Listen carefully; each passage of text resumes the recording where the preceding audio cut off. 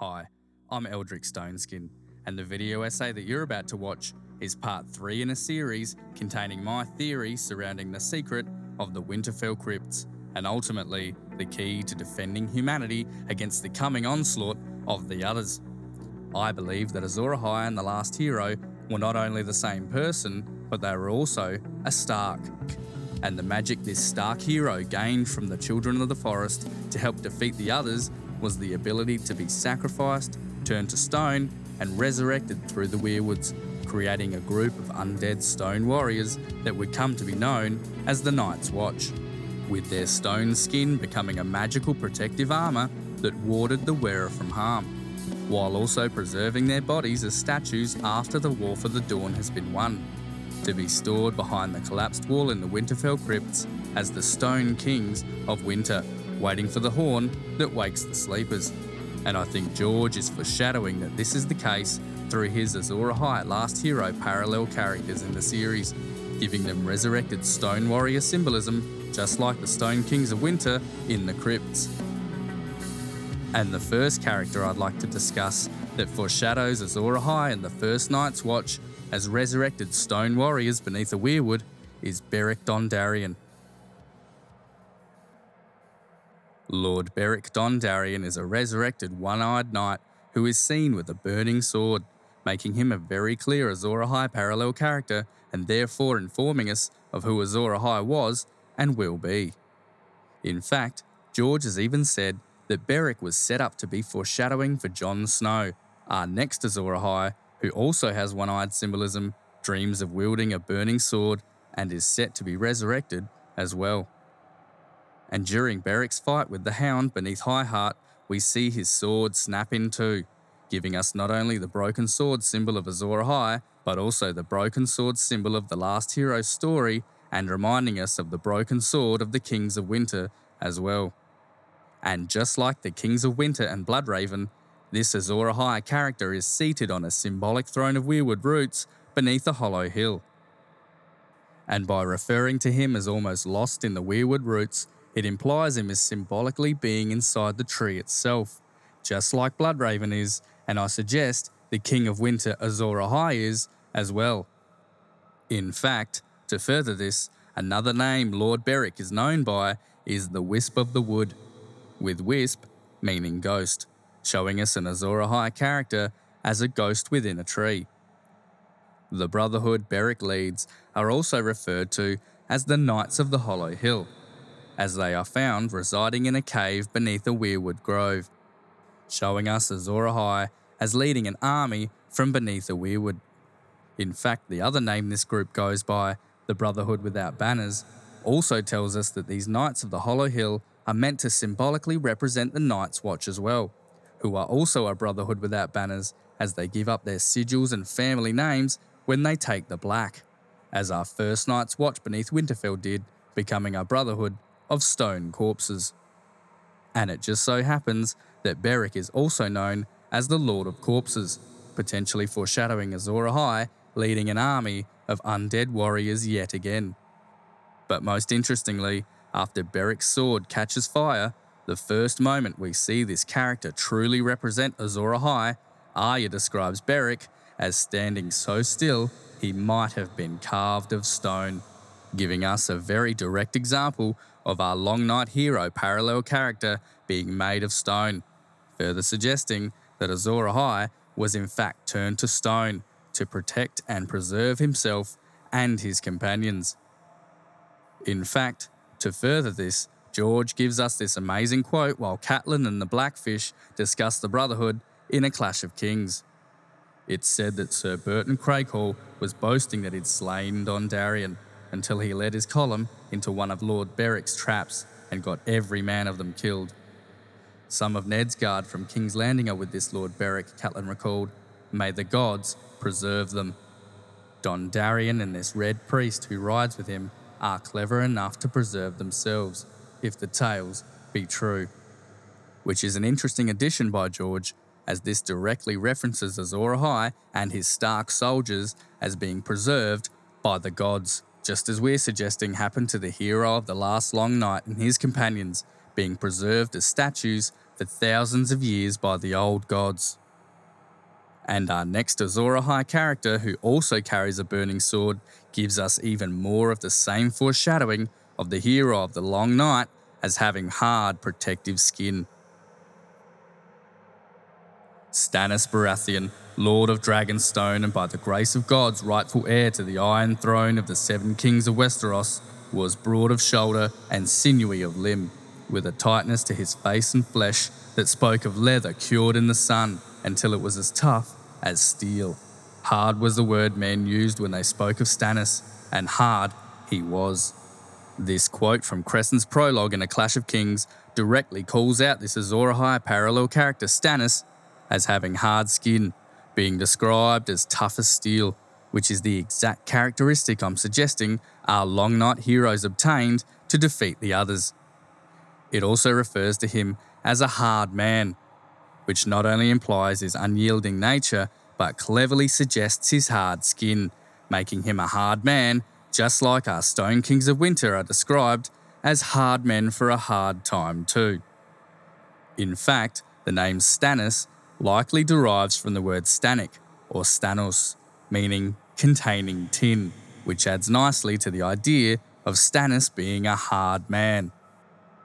But the best example we find is while Melisandre is burning Rattleshirt and the potentially false Horn of Winter, to which Jon thinks in descriptive terms while looking at Stannis and Melisandre that he is stone and she is flame.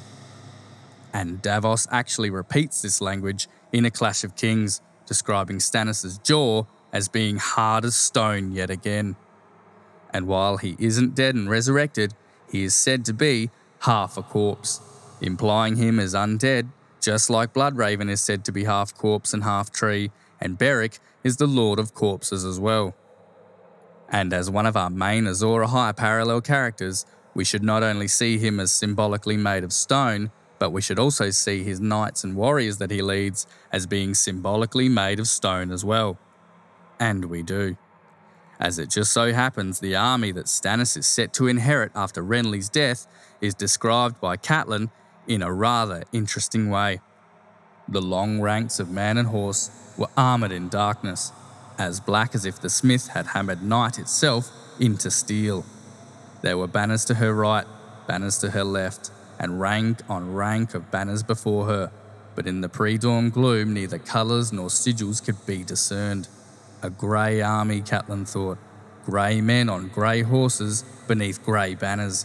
As they sat their horses waiting, Renly's shadow knights pointed their lances upward, so she rode through a forest of tall, naked trees, bereft of leaves and life.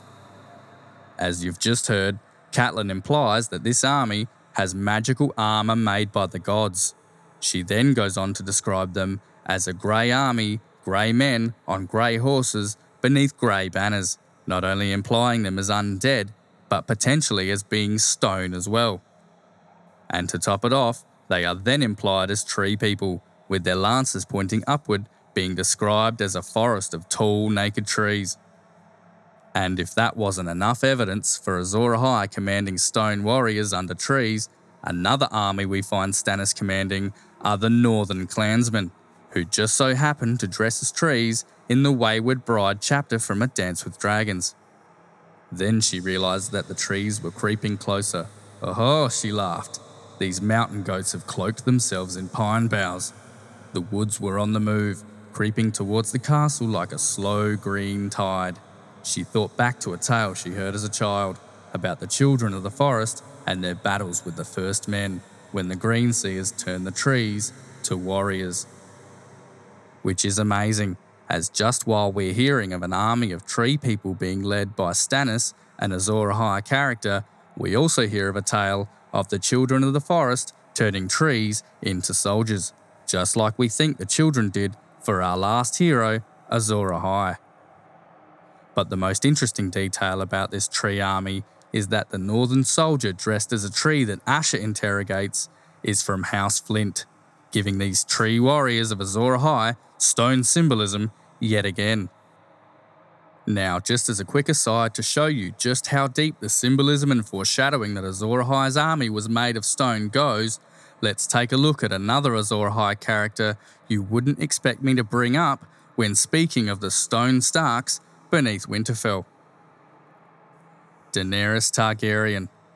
Now I'll be honest, I was surprised how deep the references to Dany having a stone army to lead really went. I researched her chapters just for interest's sake, as she is one of the two main candidates for the title of Azor Ahai Reborn, and therefore warranted investigating. And what I found during this reread really shows just how deep the connection between Azor Ahai leading an army of stone warriors really goes. In A Storm of Swords, Daenerys needs to acquire an army to have some strength on her side, so she can liberate the slaves of the East and eventually take back the Iron Throne. So she decides to acquire the Unsullied. And amazingly, these unique warriors of our new Azor Ahai are shown as stone warriors as well. While Dany is inspecting the Unsullied before liberating them, she notes that they could be made of brick themselves, and that their stony eyes fixed straight ahead, implying them as stone warriors and sounding exactly like the Stone Kings of Winter and their fixed stony eyes. We also see them described as being cast of bronze, implying that they're statues yet again, with bronze also being associated as a metal of winter, dark and strong to fight against the cold. And we even see the Unsullied directly referred to as statues by Dany when it says, against the pillars, her Unsullied stood like statues in their spiked caps, their smooth faces expressionless. The Unsullied are even compared to the Night's Watch directly by George, both being brotherhoods, one of which takes a vow of celibacy and the other has celibacy forced upon them, in the interest of both groups maintaining their duty. Amazingly, we also see George give us the one-eyed symbolism we've seen in Bloodraven, Beric and Jon after Krasni's cuts off one of the Unsullied soldiers' nipples in a show of discipline, leaving behind a round bloody eye as if one eye has been removed. But the most amazing evidence to support our theory, one of the most intriguing quotes, is this exchange between Dany and Krasnis, describing the process of creating the Unsullied. Do you know how Unsullied are made and trained? Cruelly, I have no doubt.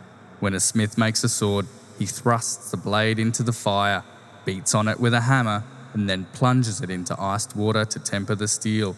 If you would savour the sweet taste of the fruit, you must water the tree. This tree has been watered with blood. How else to grow a soldier? Here, we see George showing us not only his amazing writing skills, but also the creation of a sword, potentially referencing Lightbringer, our most famous forging story, and comparing it to the creation of these Unsullied soldiers, symbolising these stone warriors as a version of Lightbringer as well, just as we think the Stone Kings are a key weapon against the others too. These stone soldiers are then referred to as the fruit of a tree, and stone soldiers who are a gift from the tree is exactly what our Stone Kings would be, the fruit of the Weirwood, produced to save humanity. But what does it take to create these soldiers from the tree? Blood, reminding us of the sacrifices the first men made to their Weirwoods, and the process I'm suggesting the first Night's Watch went through, spilling their own blood in a ritual sacrifice to become undead stone soldiers resurrected from the Weirwoods. And finally, in A Dance with Dragons, we see a reference to this stone army she's leading as having been raised up out of a dream, giving us an Azor Ahai parallel character raising an army of stone warriors out of sleep yet again.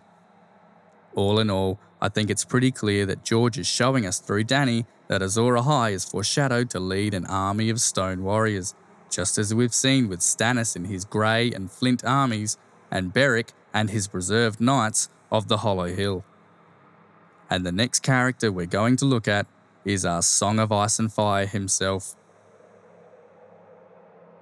Jon Snow, our next Azor Ahai and our next King of Winter, a resurrected skin-changing Stark Night's Watch Lord Commander with one-eye symbolism after Orell's eagle attack, whose house has a broken sword, dreams of wielding a magical weapon, and amazingly, wearing magical armour as well.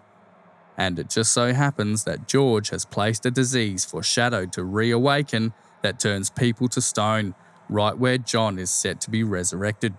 As we hear from Val, in regards to Shireen's Greyscale, that the Grey Death sleeps, only to wake again, potentially hinting at this disease that turns people to stone, reawakening to infect once more. It also happens that Shireen, the source of the Greyscale, would be thought by Melisandre to have king's blood. And knowing that Shireen is destined to be burnt alive as a sacrifice, perhaps this burning will be Melisandre's attempt to use the power of king's blood in Shireen to resurrect Jon, the next Azor Ahai. And if this burning reawakens her Greyscale and spreads to Jon as he is resurrected, this would be the fulfilling of the prophecy of using king's blood to wake the stone dragon, with Jon becoming a resurrected stone Targaryen. In fact, to further this, we find out in A Clash of Kings that Shireen has dreams of being eaten by stone dragons, which would make sense if this was the case, as Jon would be the stone dragon consuming Shireen's life that she has feared all along. It's even foreshadowed that Jon will contract Greyscale through the story of Jon Connington, known as the Griffin Reborn, giving resurrection symbolism, who has a red wolf pelt showing us fire and ice like Jon Snow, who also keeps the Night's Watch while travelling down the River Royne, and as we know, is slowly turning to stone. We also see this foreshadowed during Bran's Fly or Die dream, in which Bran turns his head north to the wall and notes that he sees Jon's skin growing cold and hard, not only foreshadowing him as dying, but also turning to stone from the Greyscale as his skin becomes hard as well. To further this, after Jon Snow takes up the position of Lord Commander and has to swap Dalla and Gilly's child to protect them from possible sacrifice, Sam wonders to himself and asks Maester Aemon when Jon's heart had turned to stone, to which Aemon replies, "When you raised him up to be Lord Commander," implying that Jon was symbolically turned to stone when he took his position of Lord Commander of the Night's Watch. We even have a rather X-rated reference to Jon being made of stone as well, which I won't mention here, but if you know the quote I'm referencing, drop it in the comments below. As a hint, he happens to be underground, like the Stone Kings, while this is taking place. And amazingly, during Jon's Azor Ahai dream, he finds himself sporting magical armour, which I think is symbolic of his protective stone skin, gifted to him through death and resurrection, while also being surrounded by anthropomorphized figures of Night's Watch brothers, reminding us of the anthropomorphized stone brothers of the first Night's Watch in the crypts. He then goes on to declare himself the Lord of Winterfell, letting everyone know that Azor Ahai bears a flaming sword, wears magical armour, is the King of Winter, and fights alongside inanimate physical representations of human beings, comparable to our statues foreshadowed to rise. But by far the strongest suggestion of Jon becoming a Stone King of Winter is in his reoccurring dreams. Now it's very interesting that our soon-to-be resurrected Stark King of Winter has a reoccurring dream of ending up alone in the crypts. As I don't think this is just a nightmare, I think these dreams might be prophetic. As Jon is going into the crypts in his dreams, he senses the Kings of Winter down there, but notes that he isn't scared of them. He's scared of something else, and the terror seems to grow in him the deeper he gets. It seems what he is scared of is having to go down there, not because of who's down there, but why he has to go down there. He mentions that he feels as though he has to go down, even though he doesn't want to, as if this is not a choice, but an oath he has to fulfill, perhaps to become a stone watcher from the walls after contracting Greyscale, both alive and dead at his post, a new King of Winter, doomed to spend thousands of years in a state of limbo, our new Azor Ahai beneath Winterfell, awaiting the next long night. This reality of undeath Jon can sense is also being symbolically represented by the darkness he's walking into, as the reality of becoming a Stone King of Winter is so dark, isolating and terrifying, he wants to scream. It's even foreshadowed that Jon will wake alongside the Stone Kings in this quote from A Game of Thrones. Last night he had dreamt the Winterfell dream again. He was wandering the empty castle, searching for his father, descending into the crypts. Only this time, the dream had gone further than before. In the dark, he'd heard the scrape of stone on stone, and when he turned, he saw that the vaults were opening, one after the other, as the dead kings came stumbling from their cold black graves. Jon had woken in pitch dark, his heart hammering. Notice that both Jon and the kings are waking in pitch dark, as if he and the Stone Kings are waking in the same place at the same time. Also note that George interestingly uses the term hammering after both Jon and the Kings of Winter are shown as waking. To further this, we even see an example of Jon literally rising from the crypts, just as we hear the Stone Kings doing, while Arya recalls a memory she had with her siblings in A Game of Thrones.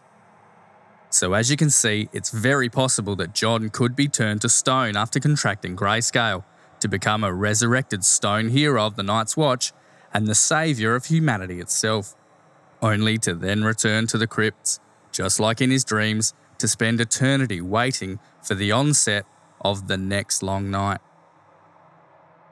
Now, this next character I'd like to discuss is very interesting, and in my eyes, all but confirmed this theory for me. He's a Night's Watch Ranger from an ancient First Man house, who parallels Jon Snow and furthers the idea of being invulnerable to damage through magical armour. And we actually see this Night's Watch Ranger battling the others. And his name is Waymar Royce, a brother of the Night's Watch from an ancient house of the First Men on a mission north of the Wall, who we see resurrected, and is described almost exactly like Jon, our next Long Night hero. In the Game of Thrones prologue, Waymar is described as a handsome youth of 18, grey-eyed and graceful, and slender as a knife. And in the very next chapter, Jon, another brother of the Night's Watch from an ancient house of the First Men, is also described as having grey eyes and being slender as well, telling me that George is using Waymar to cleverly foreshadow Jon's story. Interestingly, Waymar's cloak, which is heavily focused on by George, is described as his crowning glory, showing king symbolism around Waymar as well, just as Jon is our next King of Winter. This chapter is also filled with references to anthropomorphized trees yet again, as we see more use of the grey-green sentinels by George, with a great sentinel seemingly at the heart of the action. And these trees are even symbolically brought to life as we hear that a cold wind was blowing out of the north and it made the trees rustle like living things, giving us trees coming to life in response to the cold winds out of the north, just as we suspect the spirits within the Weirwoods to come to life in response to the others returning from the north. And amazingly, after Waymar's battle with the others, his sword is broken, just like that of the last hero, Azor Ahai, and the Stone Kings of Winter. And amazingly, this broken sword is described as looking like a tree struck by lightning. And when Waymar is resurrected after his battle with the others, his face is described by George as a ruin, not only meaning that his face was damaged beyond repair, including one missing eye yet again, but also think ruins, ancient castles or structures generally made of stone that stand the test of time, symbolically painting him as stone as well. Now you might think this is a flimsy connection to this Long Night parallel character being made of stone, but after a closer look at House Royce itself, we may have actually confirmed our whole theory. Interestingly, the words of House Royce are "we remember," suggesting to me that this house remembers something very important, and being an ancient First Man house, this information could potentially be the key to ending the Long Night. And one thing the Royces have practiced from ancient times that sets them apart from other First Man houses is their magical runic armour, an armour with ancient First Men runes to protect the wearer from harm. And to suggest that this magical armour that House Royce remembers could have been real, we actually have other examples of markings being worn on the skin to ward the user from harm, like that of Steelskin, the pit fighter in Meereen, who supposedly has skin as hard as steel, which is very reminiscent of Stannis, our supposed Azor Ahai, who is described as having skin as hard as steel, Bloodraven, whose skin is described as hard as well, and the Kings of Winter, who were hard men for a hard time. So what I'm suggesting here is that this ancient northern house remembers a runic magic that worked in conjunction with Greyscale to turn the body to stone, making the skin hard to protect the individual from harm. The same magic I'm suggesting the last hero learned from the children to turn the tides of men. And if this is true of House Royce, this would give us the Lords of Runestone using runes to turn their lords to stone, with their current ancestral bronze armour being a far less magical recreation of what happened during the first long night. And it's this magical protective stone armour that House Royce remembers and underwhelmingly recreates in modern times. I'll also quickly point out that runes are strongly linked to our Stone Kings beneath Winterfell as well, as we see them on the crown of the Kings of Winter and, interestingly, on the burnt horn of winter as well. So if the last hero and the first men of the Night's Watch did employ magical runic stone armour to win the first battle for the Dawn, we might see the others recall this and be cautious of this tactic during their first encounter with a brother of the Night's Watch. And it just so happens George chose this Night's Watch brother to be a descendant of House Royce. The first thing to note after a careful reread of this encounter between Sir Waymar and the others is that even though there is a group of others present, the first other challenges Waymar alone, before the remaining group approach, standing back at a distance, not interfering, almost observing their opponent. Almost as if they are worried this Night's Watch brother might be a difficult opponent to best. And by paying close attention to this scene, this group of others seems very focused on two things: Waymar's sword and whether or not he can be injured. Let's read through and see. Sir Waymar met him bravely. "Dance with me then." He lifted his sword high over his head, defiant. His hands trembled from the weight of it, or perhaps from the cold. Yet in that moment, Will thought he was a boy no longer, but a man of the Night's Watch. The other halted. Will saw its eyes, blue, deeper and bluer than any human eyes, a blue that burned like ice. They fixed on the long sword, trembling on high. So Will, who was up a tree at this stage, notices that the other's eyes were fixed on the sword that Waymar is holding above his head. Which is interesting, because if the last Long Night hero defeated the others wielding a magical burning sword, as Azor Ahai is said to have done, perhaps this is what the other is looking for, waiting for this Night's Watch brother's sword to potentially catch fire. As we read on, it's at this point, after it's noted he has an ordinary sword, that the group of others approach to observe their opponent. They emerged silently from the shadows, twins to the first. 3 of them, 4, 5. Sir Waymar may have felt the cold that came with them, but he never saw them, never heard them. Will had to call out. It was his duty and his death if he did. He shivered and hugged the tree and kept the silence. Also note that it's only Will that can see them, meaning these others are watching this encounter from a safe enough distance that they can't be seen by Waymar. And I think the reason is not to endanger themselves, in case this Night's Watch Ranger reveals himself as Azor Ahai Reborn, known to the others to have a burning sword. It's at this point that the fight ensues one-on-one. Sir Waymar met it with steel. When the blades met, there was no ring of metal on metal, only a high, thin sound at the edge of hearing, like an animal screaming in pain. Royce checked a second blow, and a third, then fell back a step. Another flurry of blows, and he fell back again. Behind him, to the right, to the left, all around him, the watchers stood patient, faceless, silent, their shifting patterns of their delicate armour making them all but invisible in the wood, yet they made no move to interfere.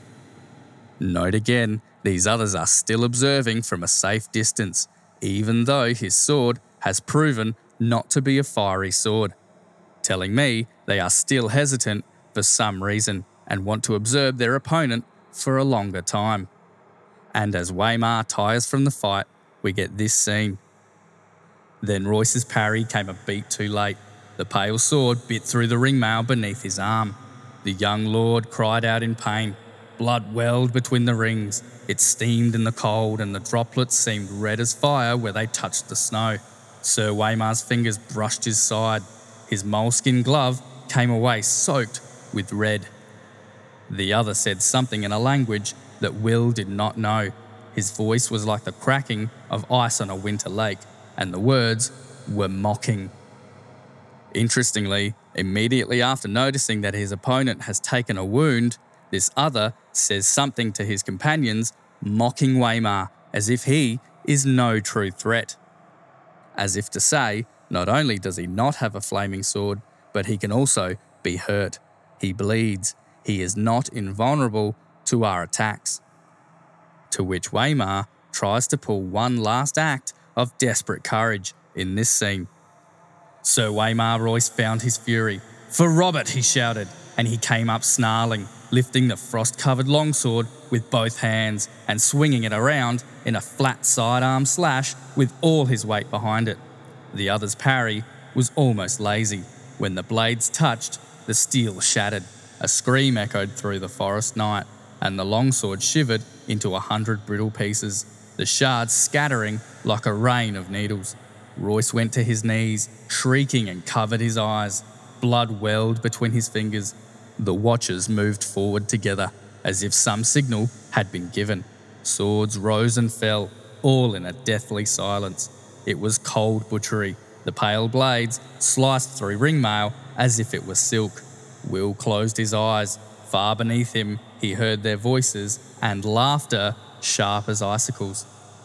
Interestingly, it's only after Waymar is severely injured and falls to his knees screaming, incapacitated, do the spectating others move in as if some signal had been given, telling me the others very much feared this Night's Watch brother's capabilities. They all proceed to kill Waymar while laughing about the situation, almost as if to mock how easy it was to kill this Night's Watch brother. This sequence of events, the hesitance to engage Waymar, the eyes of the others fixating on Waymar's sword, and the mocking tone the others engage in after noticing Waymar can be injured, tell me that the others were expecting an opponent who could match them, an opponent who was wielding a burning sword and could potentially be warded from harm. And not coincidentally, sporting magical armour from an ancient First Man house that makes the wearer invulnerable to damage is exactly what Waymar Royce's ancestors are known for, and in my opinion was the key to winning the War for the Dawn. So after seeing so many Azor Ahai Last Hero parallel characters referred to as being made of stone, being statues, or having hard skin, I think we've almost confirmed our hypothesis. But before we go, there is one more example that all but confirms this theory in my eyes. Old Nan had told them stories of the Titan back in Winterfell. He was a giant as tall as a mountain, and whenever Braavos stood in danger, he would wake with fire in his eyes, his rocky limbs grinding and groaning as he waded out into the sea to smash the enemies. That's right, we have a literal stone giant who comes to life in defense of man if his home is threatened. And like all the other Azor Ahai Last Hero parallel characters and the Stark Kings of Winter, he's holding a broken sword. To further this Last Hero connection, in Arya's sample chapter from the Winds of Winter, we find an example of this stone giant being referred to as the Last Titan, a name very reminiscent of the Last Hero, while also referring to the anthropomorphized cliffs of stone he stands on as his brothers, only drawing further connections to the Last Hero and the Night's Watch being made of stone. In addition to this, the Titan of Braavos also roars to herald the setting of the sun and the coming of dawn, only further connecting him with the idea of being a lightbringer. And just like all the other Azor Ahai last hero characters we've discussed, like Beric, Bloodraven, Jon and Waymar, as Arya is approaching Braavos, she sees the two fires burning in the eyes of the Titan as one due to distance, symbolically giving the Titan one eye, like the rest of our Long Night's heroes, in a rather clever way, becoming two eyes as they get closer. We also see the use of soldier pines yet again, covering the slopes around the Titan, giving us more tree warriors around this stone giant. And interestingly, his feet are cleverly described as planted, furthering the connection of our stone heroes to the trees. It's also said by Lomas Longstrider that the Titan is one of the 9 wonders of the world, giving us the repeating number 9 symbology yet again, just as we've seen with the 9 iron spikes on the crown of the Kings of Winter and the 9 weirwoods in the Weirwood Grove where Jon swears his oath. Another beautiful addition by George to tie this stone giant to the Starks is calling the ship that Arya sees the Titan from while arriving in Braavos the Titan's daughter, which cleverly implies Arya as a direct descendant of a stone giant, who is being used by George to symbolically parallel our stone Kings of Winter, Arya's real ancestors. And as a quick side note, we also see another Stark girl presented as a Titan's daughter as well, when Sansa becomes Elaine Stone, the supposed daughter of Littlefinger, whose family sigil is also that of the Titan of Braavos, making Sansa a daughter of the Titan too. And amazingly, we even hear Arya think that the Titan of Braavos could step right over the walls of Winterfell, painting the image of a stone giant rising from beneath Winterfell and stepping right over the walls as he wakes. All in all, I think the Titan of Braavos is our biggest example of foreshadowing that George is giving us of who the last hero Azor Ahai was. It's my thoughts that perhaps the Titan is inspired by an ancient figure that the people of Braavos remember as the hero of the Long Night, the last Titan, a resurrected stone giant who watches for the onset of night and awakens in defense of its people when threatened and rises again in defense of man. And in my opinion, the ancient heroes that inspired this gigantic mythical stone figure are still residing beneath Winterfell, behind the collapsed section in the lowest level, waiting for the horn that wakes the sleepers. Well, I hope you enjoyed this video. In part 4, we're going to be looking at the Children of the Forest, their gods, their magic, the Horn of Winter, and all the giants George is hiding beneath Westeros. So make sure you hit that subscribe button so you don't miss its release. Once again, thank you so much for watching my videos and supporting my channel. I'm so glad I could give you all something to think about and enjoy. And as always, I'd love to discuss your thoughts, ideas, or additional evidence around this theory in the comments below. Thank you very much for watching, and I'll see you next time.